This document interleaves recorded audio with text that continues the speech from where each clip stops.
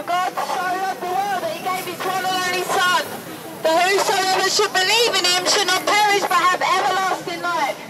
You see, God did not bring his Son into the world to condemn the world. Yes, I do know, but she needs to hear the people. Not only how many Jewish people will...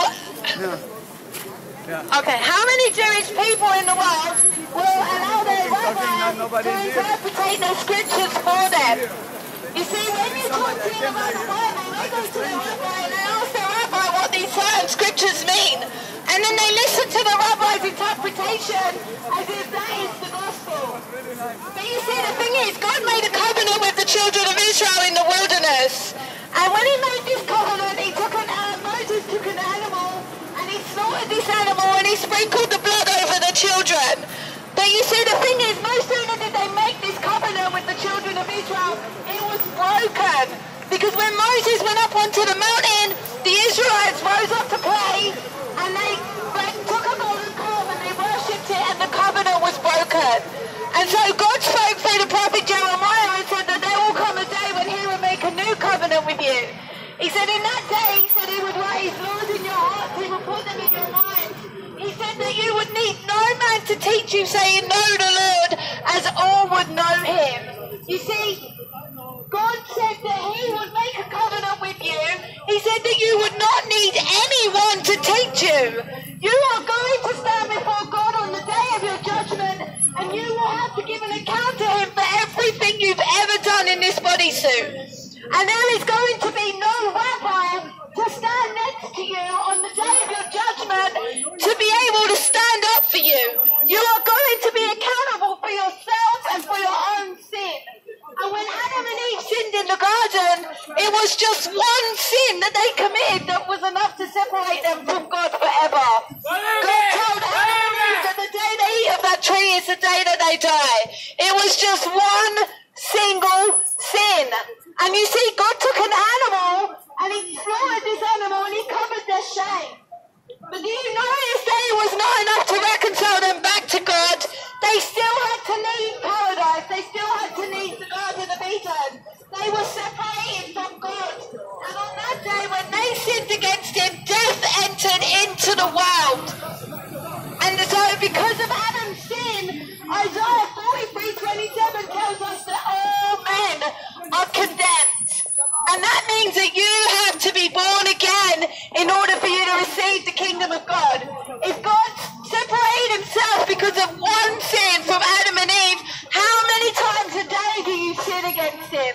How many times a day do you tell lies, have pride, idolatry, blasphemy, and any other sin that you commit against God? You just stopped your purse, man.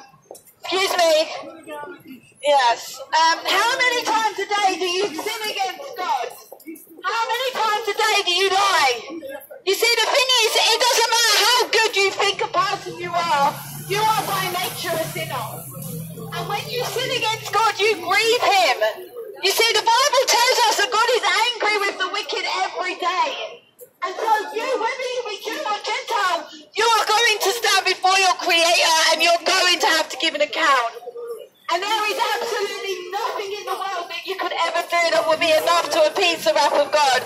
You can't pay him back by your good deeds.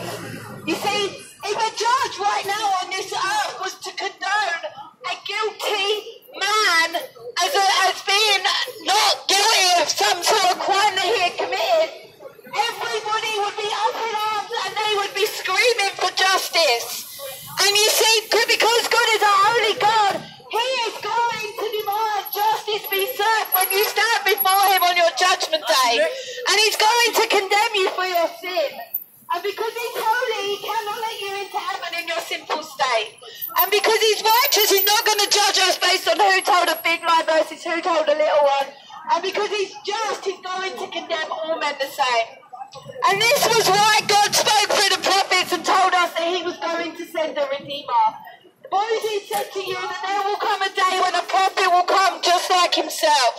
He said that he would have God's name in himself, and if you didn't listen to him, he would never forgive your rebellion. Moses was sent to the children of Israel to redeem them from slavery. And when Yeshua came down from heaven, 2,000 years ago, it was to redeem us from being slavery to our sin. You see, you are a slave to your sin. And this was why God judged the children of Israel, because no matter how much they tried to keep the law of Moses, their sinful nature prohibited them from being able to do that. And this was why God spoke through the prophet Ezekiel and said that he will take away their stony heart. He will give them a heart of flesh, and he will put his Holy Spirit within them. You see, God did not send his son into the world to condemn the world, but that the whole world might be saved through him. But you see, the thing is, you reject him. You reject your Messiah. You think that when we stand up and we preach to you Yeshua, Jesus Christ, that we are preaching to you another religion. That we are trying to convert you to another religion. Religion is a man